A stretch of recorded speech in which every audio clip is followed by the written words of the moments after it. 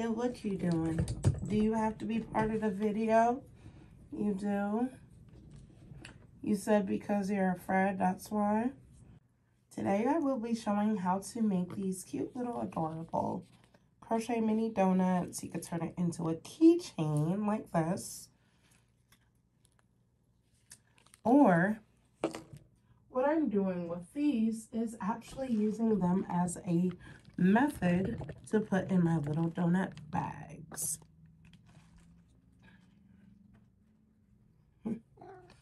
And hello, Mr. Helper. Hello, Freya. Freya said that he is distinctively going to be part of this video, and that's final. And he is my orange fur overlord, so I cannot disobey him. Isn't that right, sir? Mm-hmm. Mama said it. So what you will do is you start with a basic chain stitch, and I like to chain, how many do I chain? 1, 2, 3, 4, 5, 6, 7. Depending on how big you want your donut, you will start with that. For me, I'm making them mini, so I'm going to make 7 stitches. I'm going to join into the first stitch.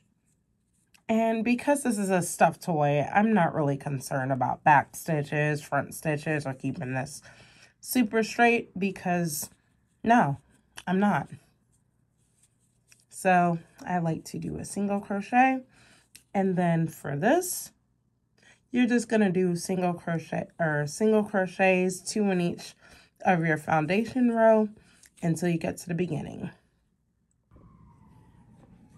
So once you have that, you're going to have a little itty bitty donut right here. So what you're going to do here is I like to do a row of singles and do a increase in the 3rd stitch or so. So single crochet in 1 stitch, then single crochet in the next, and then 2 single crochets in the following stitch. And this is a 2nd row out of 3. You want it to be a little bit flared, but you don't want it to be like super, like you don't want to ruffle, but you do want it because this is essentially the dough color. And this yarn brand is Loops and Threads from Michaels. I actually very much enjoy this thread, actually. Very soft, very economic as well. So I'm at the beginning of my row, and I am the type of person who does not like to knot my thread when I'm changing colors unless it's absolutely necessary. I typically don't. However you like to change your colors is up to you. I feel pretty secure in my method of doing this. I've not had things come apart. So what you want to do is you're going to start as if you're going to do another single crochet. And then you're going to take your yarn, your changing color. This is your frosting color.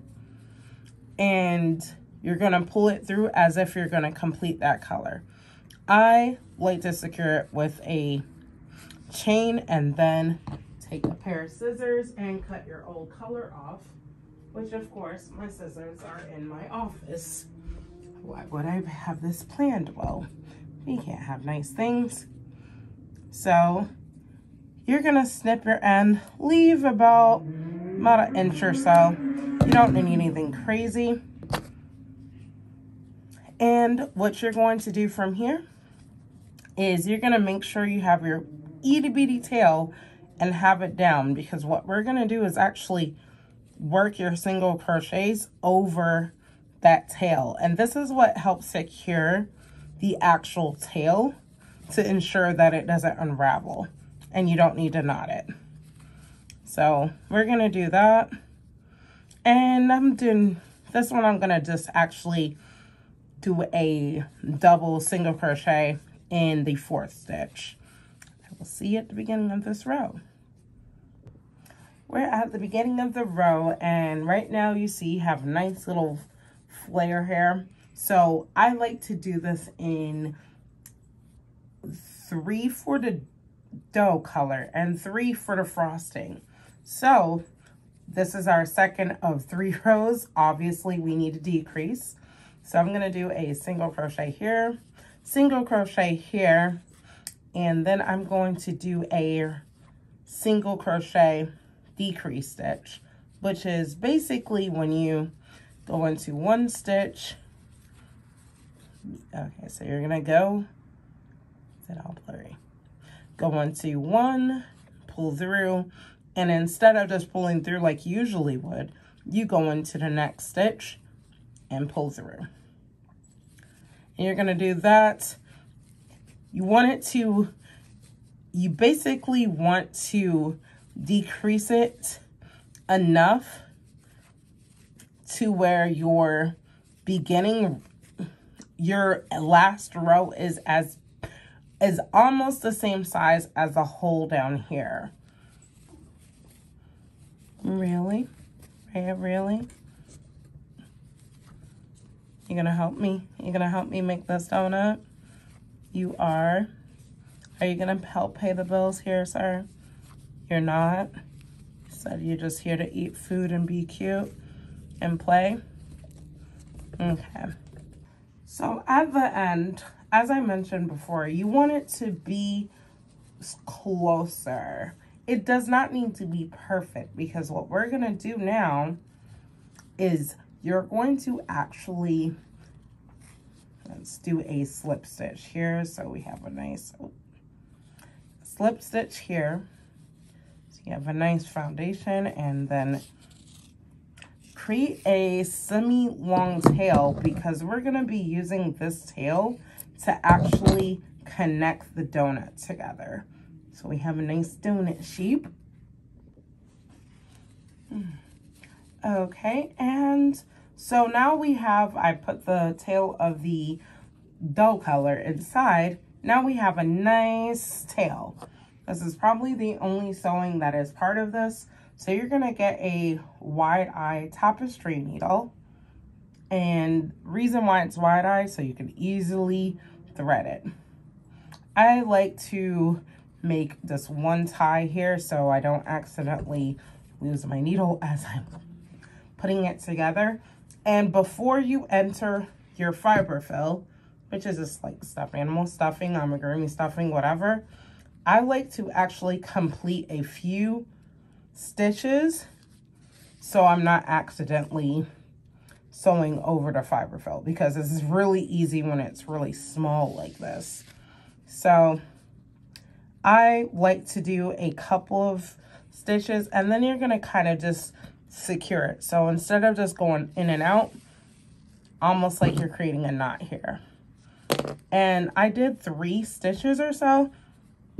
And then you're going to take a wee bits of fiber fill, kind of make it thin like this, so you can fill in your donuts. And basically do that all the way around, and I'll see you at the next step. Excuse me, sir.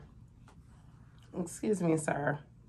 Not only have you not contributed anything to these donuts, no biscuit making, nothing, then you don't like to be recorded suddenly? Okay. So we have everything secured together. Now this is the part, if you were to make this into a keychain, you could actually use this part to actually sew a base off for a keychain. And I'll show that some other time, but I'm not making this for a keychain. So what you're gonna do is secure your last stitch by going in, yarn over your tapestry needle so you create a knot, and then kind of just secure it like that, pull it so tight. And then you're gonna hide the tail by just going into your work anywhere and pull through as such, and then you can just snip it, and you've got yourself a wee cute little donut.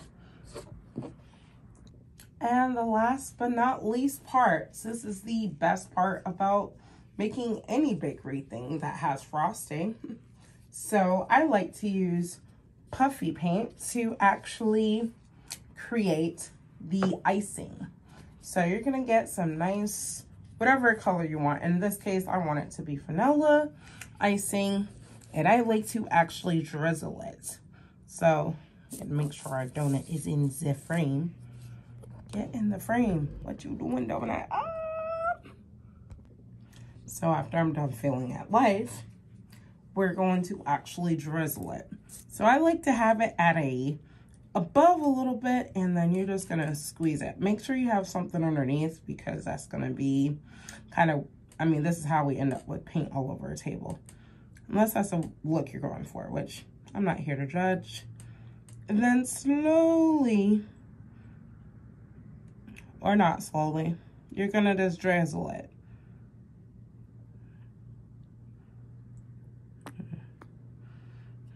And try to do this with a thing of puffy paint that's relatively full. You don't want to have a bunch of broken parts. That's not fun. And that is literally it. Leave it to dry. If you want to add sprinkles like this, which these little lemon pieces are actually nail art pieces, then you would add it. You might need a slightly thicker row like I did here if you're gonna add that. But this one I'm not gonna do that with. I am, however, going to add a row of black because I want it to kind of have a Halloween donut vibe. But if you're adding more than one color, let your first color dry. Do not be impatient. Learn this the hard way. Patience doesn't pay off. You're gonna let that dry, and then you've got yourself a little cute little donut. Thank you for visiting today for today's little cute little tutorial donut. Have a wonderful rest of your day, and bye.